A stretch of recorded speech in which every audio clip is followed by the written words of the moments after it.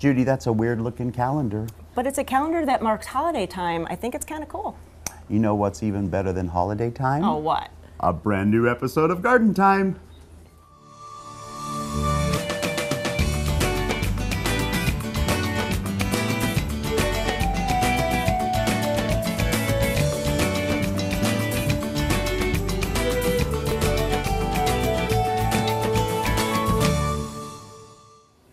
Welcome to Garden Time. We're at Garland Nursery in Corvallis helping to kick off their holiday open house. And today, Saturday, William and I will be here hosting 2 seminars, so come on down and see us. And speaking of the holidays, we're going to be talking at Timber Press about some great garden book gift ideas. But coming up first, how to get your power tools ready for the winter.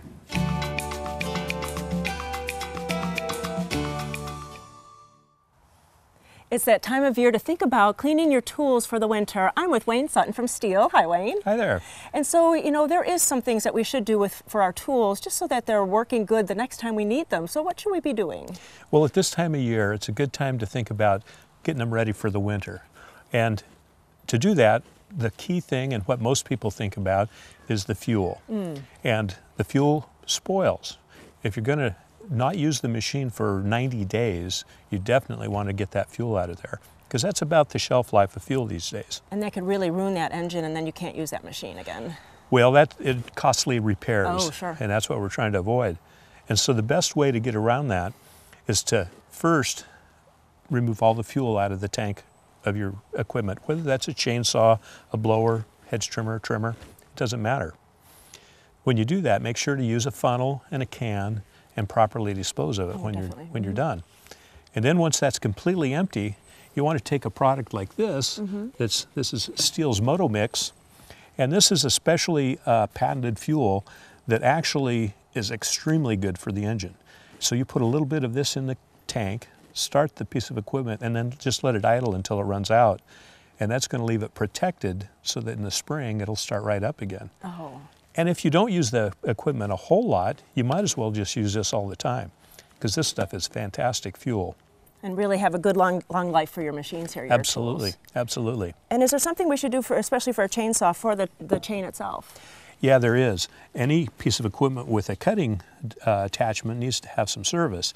And in this case, you'd take the barn chain off of the saw, clean the entire area, make sure that the chain is lubricated, and then when you store it, make sure to store it in a nice, safe place where the kids won't get to it. And in the spring, when you get to use it again, it should start right up and run, and your chain will be nice and lubricated and not rusted. Hedge trimmer's the same thing. You want to lubricate that blade so that it doesn't rust up over the winter. Oh, and I noticed you have some gloves on. Is that something that we should think about? Absolutely. When you're doing this kind of stuff, always wear gloves, protect yourself. Things are sharp, you know. Also, on the chainsaw, you would think that you've purged the tank of all the gasoline, but on the other end, the oil tank, you want to leave it full. Because if you drain all the oil out, things can dry out in there and maybe not work in the spring. And then what do we put for that section? The bar oil, the Okay. normal bar oil in there, yeah. All right. And then, you know, this is lovely, and I love hearing all about these tools, but it's still a lot of work for me. So do you have any other kind of tools that I could use in my garden? Well, you know, there's a new answer to that, and it's a really good one. All right. How about something like this? Okay. This is a battery-powered blower. Fantastic. That all you have to do is give it a push and away you go. And best of all, the battery on it also fits a lawnmower, a string trimmer, a chainsaw, a high reach tool, all sorts of things, the very same battery. So you just buy one battery and you can run all the tools. Oh, that is fantastic. You people at Steel have everything kind of covered. We're trying to do that, yes. And so I do notice that you have some safety equipment here, so we always have to remember safety. Absolutely, and it's also a good time of year. If you have a pair of shaps for your chainsaw, go ahead and wash them. Get them fixed up. They'll be ready for spring again. They're okay to wash. Ah, that is good. And ear equipment, ear plugs too. That's right. Hearing, eyes, and wear all the safety gear that's available, because it's better be safe than sorry. We want to be able to garden all year round and be healthy for that. That's right. Well, if you have any other questions, please go to gardentime.tv. We'll click you over to the Steel website, and you can find out all about these great tools for your garden. Thanks so much, Wayne. Thank you.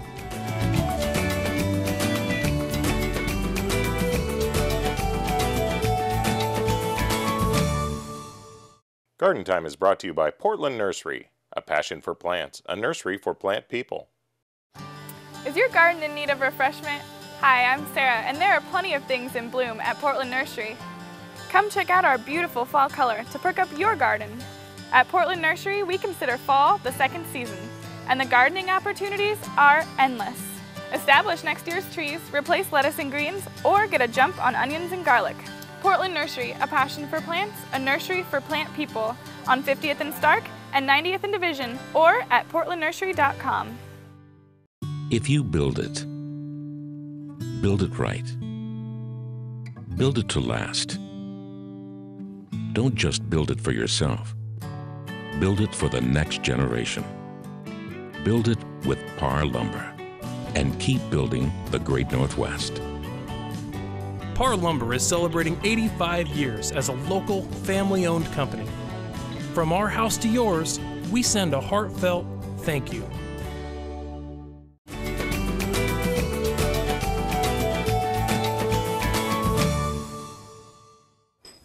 I'm at Garland Nursery today with Erica, and you know the holidays are coming, and so Yes. we're looking for gifts for the gardener. So I see you have some ideas here. What'd you have? Well, you know, the terrariums have been popular for the last few years, but they still are popular. And what a great gift for a gardener or a non-gardener. And there's so many different styles. You know, there's something that hangs, there's something that sits on the ground. You can plant them up. You just put a little rock, a little soil, choose some cute little house plants like these right here that are beautiful. Also, to make it super easy, there's a kit. That is nice because everything's in there. You don't have to really go get all these little pieces. Right. So you've made it really Yep, easy for us. Absolutely. The only thing you have to get is the plants to go in it. And there are air plants that can go in it. So that makes it really easy for those that don't like to water. Look at this one. Can you hold on to that Oh one? my Show gosh. us that one. It's so cute. You know, this is so simple, but yet so elegant and fun to sit on your kitchen counter. It's just little gravel, a little bit of a tillandsia right there. You just mist it every once in a while. Take the lid off, do that. And if you have a hard time getting into the pot that you're working on, look at tools. this. We love tools. Little, terrarium tools for you. Well, I love this display behind us because you have made like a buffet for terrariums. Yes. You have everything there, and Yes. that new piece that you have is gorgeous. Yes, So tell us about that one. Well, it's a molten piece, so it's actually a warm piece of glass that they sit on this tropical wood, so it melds to the wood, and there's no piece that's alike. So it's just really cool, and it has this like turquoise bottom to it, so gorgeous. And you don't even have to put a plant in it. It's like a piece of art, but it is beautiful. You could even put candy in it. Well, you know what I like too is that here at Garland, you have all the pieces for us. So you just kind of can make it Yep, we have all all while the you're people here. too that can answer questions. So That is wonderful, yeah, we'd too. love to have them come out and look at it. Well, I'm going to go talk to Brenda now. So Brenda, some other ideas for us for gifts for the gardener? Yes, succulents are also a fantastic idea for gardeners. Indoor succulents, Those are great. Where you have like 3 individual pots with either all the same or all entirely different succulents. Also something in a bonsai pot, a little cactus garden in a bonsai pot, or maybe just one plant in that's the beautiful. Mexican pottery. Lots of nice color and something very unusual. Or an already to go indoor / outdoor protected succulent garden. It's nice because it's either a how-to or it's a gift to go because we all have no time this time of year. Yes. So you really have something for everyone. Yes, and speaking of how-to and gift-to-go in the holiday season, William and Judy are going to be here at Garland Nursery on Saturday the 21st, and they're going to talk about succulents and terrarium garden ideas at 2 o'clock, and at noon they'll be talking about how to make over your outdoor and indoor planters for the holidays. So we hope you can join us. It's going to be really fun today. And so for what else is going on, I'm going to come back and talk to Erica. On Sunday, we have a wonderful Thanksgiving centerpiece class by the White Rose Florist, and as well as a fairy garden class for all ages. Fairy gardens are still popular, and so we're doing that class as well on Sunday, plus wine tasting on both days. So, and s'mores. I can't forget the s'mores. There's s'mores by the fire. So we're going to have all sorts of fun out here.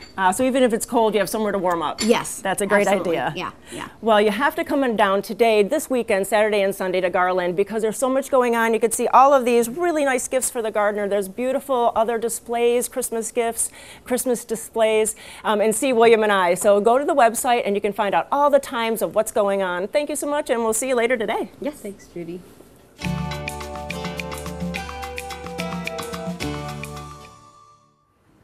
It's getting to be that gift-giving season, and so I'm with Tom Fisher from Timber Press. Good morning. Morning, Judy. And you have a great ideas for our Christmas giving for gardeners and for children. So let's talk about some of the ideas that you have for us today. Sure. Our first book, Gardening in Miniature by Janet Calvo, is so much fun. It tells you how to make these charming little miniature landscapes that involve plants, little miniature furniture, ornaments, all sorts of things to create these magical little scenes and all sorts of different kinds of themes, patios, little ponds, all sorts of things. And it gives you the information about where to find the parts you need, the plants, how to put them together, how to care for the plants after you put together your little miniature scene. So it's both inspirational and practical. It's something you can do with your kid. It's so much fun. Just choosing the plants, putting them in the little scene, choosing the furniture and the other ornaments and accessories. And for a rainy day during the winter, perfect. It's like the perfect project for parents and child. Yeah, and you could even do them for the indoor plants or outdoors. Sure. So really a lot of great ideas in that book. Yeah. And then I love this. I mean, who didn't like Winnie the Pooh as a kid? I know. But to even bridge that gardening and that book. So this is a fascinating book, The Natural World of Winnie the Pooh by Catherine Alto. Talks about the sources of the Winnie the Pooh stories. A. Milne lived in the south of England near a forest called Ashdown Forest, which was the inspiration for the 100-Acre Wood in the Winnie the Pooh books. And so it gives the background of the forest, all the features that existed in Ashdown Forest eventually found their way into the Winnie the Pooh books. So much of the Winnie the Pooh books are based on reality. And so you can read about these. You can read about the bridge where Christopher Robin dropped off the sticks and watched them flow underneath. You can read about Winnie the Pooh's honey tree where he found the bee's nest, the sandy pit where Roo played. They're all in this book. And there's just so much fascinating background information about A. Milne himself and Christopher Robin, and about E.H. Shepard, the illustrator who brought all these wonderful characters to life in the classic books. So if you love those books as a child, you'll find your memory so much enriched by the information that Catherine has assembled in this book. And it's really fun to share with your kids as well if you've read the books with them. Yeah, it is so nice because it's the backstory, the whole history about that book. So Exactly. that's wonderful. And then speaking of children's books, another favorite. Yes, of ours. Beatrix Potter, who published and wrote so many of these delightful children's classics like The Story of Peter Rabbit and Jemima Puddle Duck and all the rest. She was actually a very keen gardener and throughout her life, as well as a wonderful amateur naturalist and illustrator. She didn't illustrate just her books. She also was a wonderful botanical illustrator and created these gardens in the north of England. And so this is about her gardening life, what she was interested in, how all these wonderful plants found their way into her stories, and also fascinating facts about her life. She was responsible for setting aside thousands of acres of conservation land in the north of England, which created the beautiful Lake District that we know today. And you can visit her garden, and there's information about that in here, as well as many of her wonderful illustrations and about her childhood, her fascination with plants and animals as she was growing up. Wow, you know, even for children, this is a great book, but I think adults are going to love it too, just for all that history of that great author. Exactly. And to find out what a multidimensional person she was and how interesting she was in all the various facets that she applied her artistic talent to. Well, and speaking of artistic talent, this is kind of like a how-to book for the artist in us. Well, yes, as you may know, there's a huge surge of interest in coloring books, both for adults and for kids. But we decided we would like to do one focusing on the natural world. So the designs in this book by a local artist, Zoe Keller, who is a wonderful artist, are all really based on the natural world and different aspects of it. Deserts, rainforests, the ocean, the temperate forest. And so all the animals are very accurate, but they're arranged in these beautiful compositions that really challenge your imagination. And it really makes you want to get out your colored pencils or your crayons and start working on it. And again, this is exactly the sort of thing you can do with your children. Right. You can take one page and your kids can take the other page. Exactly. You can have a contest. You can go wild with your colors. And then in the back of the book, there's fascinating information about the actual plants and animals in each illustration. So you're not only having fun coloring the illustrations, you're learning about these animals, these plants, these natural environments in which they occur. Great. Yeah, you know, all of these books are something that the whole family can work with during these kind of gray days of winter, and also gifts to put under the Christmas tree. Go to gardentime.tv, we'll click you over to Timber Press, and you can find out where to get these books online or at your favorite bookstore. Thanks so much, Tom, and happy holidays. Thanks, Judy. Same to you.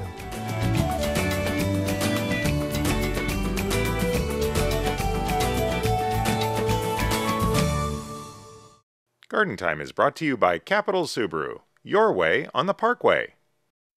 Based on reviews, I found Capital. It was an excellent experience. I felt very comfortable, especially being a single woman. Get moving in the new 2016 Subaru Outback 2.5i Premium CVT, only $26,926. Lease just $258 per month. Plus, get complimentary season passes to Timberline and Mount Hood Ski Bowl. When I hear stories from other people about car buying experiences, they're horror stories. And mine, I just left with a big smile, and I've been smiling ever since. I got it my way on the Parkway. Venture into a magical world of ice skating, lights, and artisan vendors during Christmas in the Garden at the Oregon Garden.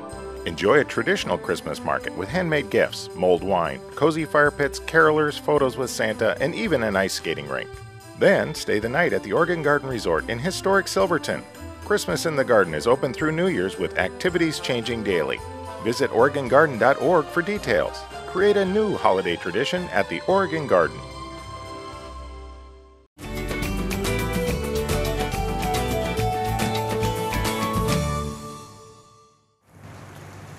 So I'm with one of my favorite people, Brian Bauman, and we are out at Bauman's. And, you know, I have to say right off the bat, and you know this because Mom always looks you up when she's here. Every single time I'm here, I take home one of those delicious sugar-free Marionberry pies to Mom. And that brings up the question about pies, because you guys really, you have all kinds of great stuff for Thanksgiving, don't you? We do. I mean, everyone thinks about us for Pumpkin Patch, which is great. Sure. Lots of people, we just had a wonderful season, but we're still going. We still got stuff going on at the farm, and the bakery is working overtime right now, getting pies ready for Thanksgiving. And I like that you currently have all kinds of stuff for Thanksgiving and the pies, but you have some really adorable decorations too for the tables and everything. It's really clever what you've done here. Well, lucky for Garden Time viewers today, we actually give people a chance to pre-order their pies for Thanksgiving. Nice. And we had all these extra plants for centerpieces today. And I wanted to say thank you to all the Garden Time viewers for watching and seeing us on. And anybody who calls in today and pre-orders a pie for Thanksgiving, you just have to pick it up by Wednesday, this next coming week, you will get a Gerbera daisy for free with your pie order. These right here that we're looking at. That's right. Those but are you lovely. just got to let us know when you call that you saw it on Garden Time this morning, and we'll save one for you. That's very clever. Yeah, and these Gerbera daisies, like you were saying, are perfect for a table centerpiece or something during the holidays. And they bloom and bloom and bloom. They just keep going. And so we got creative. We had a little bit of fun. We took some of the pumpkins and squash that we had from October, Pumpkin Patch, and we actually, what we did is we took and hollowed them out. And one of the things, in fact, we just had a customer, she goes, well, I don't want the gnats and everything to get all over this. Actually, if you take a little bit of water, mix a little bit of bleach in, and just rinse out the inside with bleach, it keeps it lasting longer and keeps the gnats and fungus away. Yeah, there's nothing to draw them then. Exactly. Yeah, that's very smart. And then you can take those Gerbera daisies that you got with your pie order and just slide it right back into the pumpkin or squash or gourd that maybe you have that you used as decorations on the front porch, and you're done. And everyone's going to say, aren't you so fancy? They'll think you're friends with Martha Stewart. That's right. And I love these different aloes and sedums in gourds and pumpkins. Same concept. Hollow out your squash or your pumpkins, put a little bit of bleach water in there, and then just plant them up with some fun stuff. Granted, these are not going to last for, sure. You know, they'll last through Thanksgiving, great.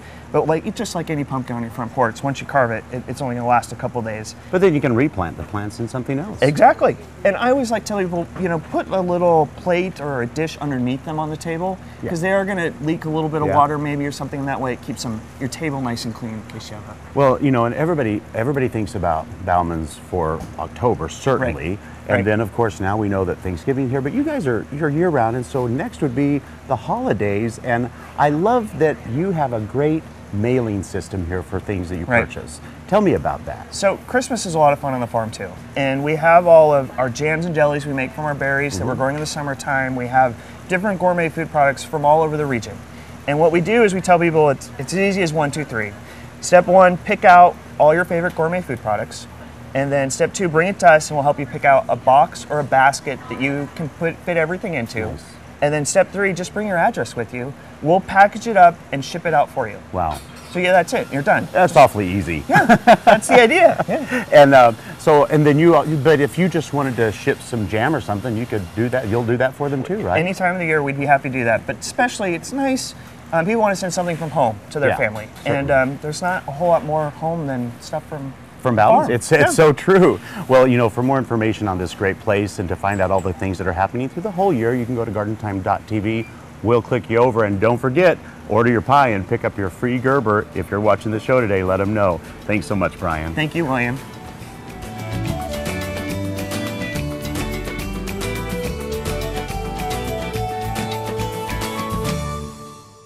Now's the time. Standard TV and appliance Black Friday deals going on now. Why wait till the end of the month? Standard is cutting prices right now. Save big on a stainless steel Whirlpool French door refrigerator, only $9.24. Get a Samsung front-load washer, now only $4.29. Save 40% on a deluxe stainless steel Whirlpool dishwasher, only $2.99. Plus, save up to 64% on a Simmons Beauty Rest Queen mattress, only $3.88. Hurry! Black Friday deals won't last long. Standard TV and appliance.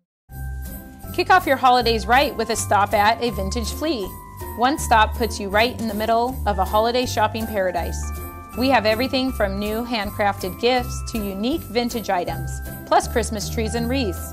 There is something to please anyone on your list. We even have holiday treats to enjoy. Check us out November 28th and 29th at Margie's Farm and Garden. Make your holiday shopping easier with a stop at a Vintage Flea.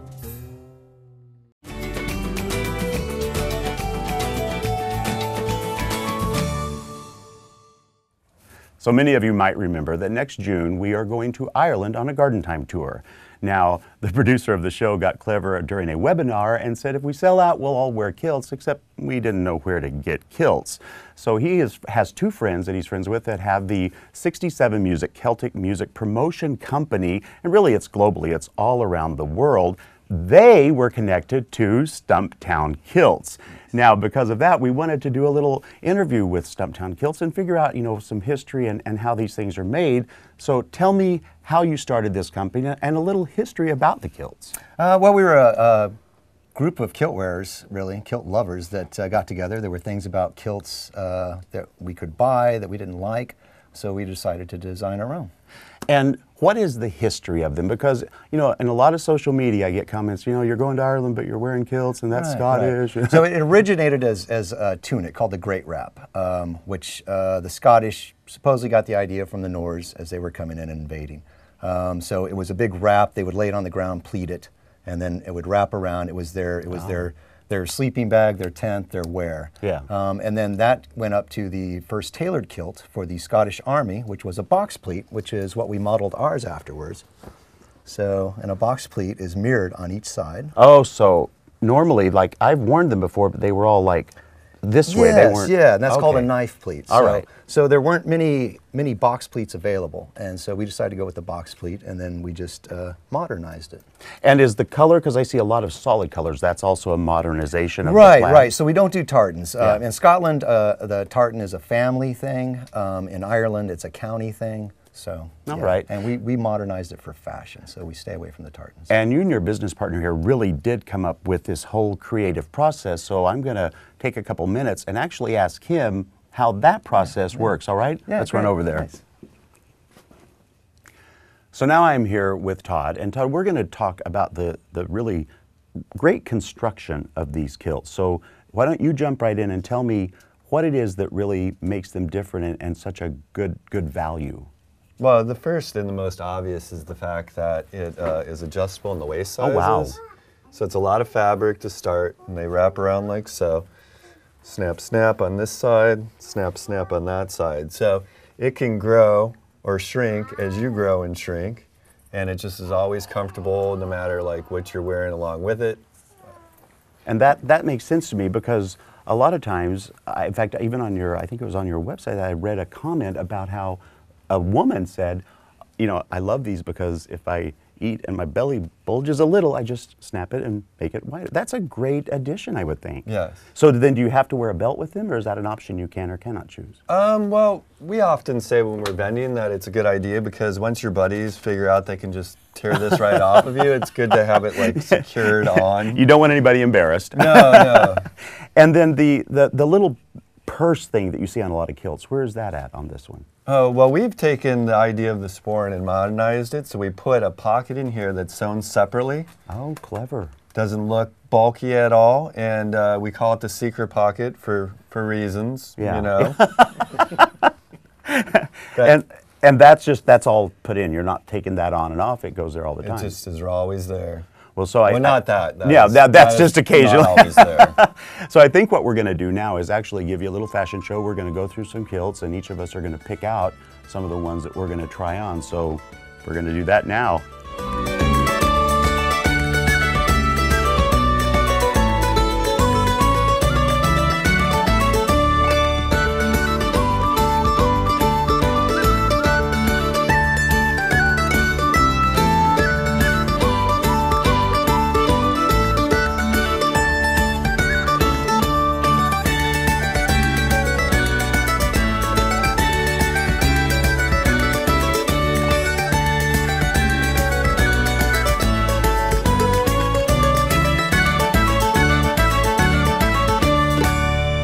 Well, now that we have finished our fashion show, I do have to ask one question. As a gardener, how is gardening in a kilt? Oh, they're fantastic. One, they're airy, so if you get a little heat buildup, you just kind of swirl it out. And then the bandolier, you can hook up different tools to them. So and so they really are utilitarian as well as fun to wear. You get them dirty, just throw them in the washer and dryer. And where is it that people can get these? Oh, well, you can come see us on Thursdays and Saturdays from noon to 6. We're open at 2020 Southeast Bush Street. Or you can give us a call for a personal kilt fitting at 503-839-7604. Or just hook us up on our website, stumptownkilts.com. Or you can like us on Facebook. We like to be liked. There you go. And I have to tell you, they're really very comfortable. So if you're thinking, now, which one did all of you choose from Garden Time? Well, there's a lot of colors, and we're going to put the picture that we chose on the Facebook page of Stumptown Kilts, so you can see yourself which one we chose. We also wanted to give a big thank you to 67 Music. You know, you can go there and see all of their wonderful different music and just get really into Celtic music through them. To find them, you can go to gardentime.tv. We'll click you over to their website. So we're supposed to say something all together here now. Sláinte!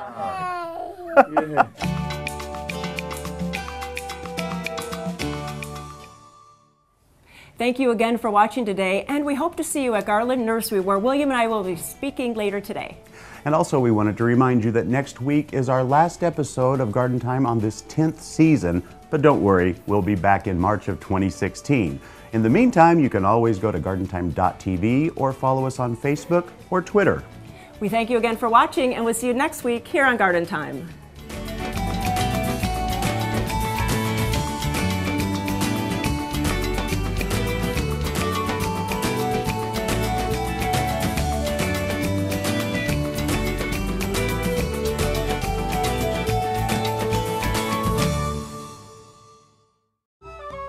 Garden Time is going to Ireland. Join William and Judy as they tour the Emerald Isle, visiting some outstanding private and public gardens.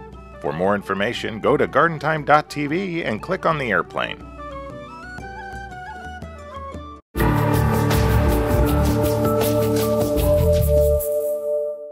The proceeding was a paid program of the Guston Creative Group and its sponsors.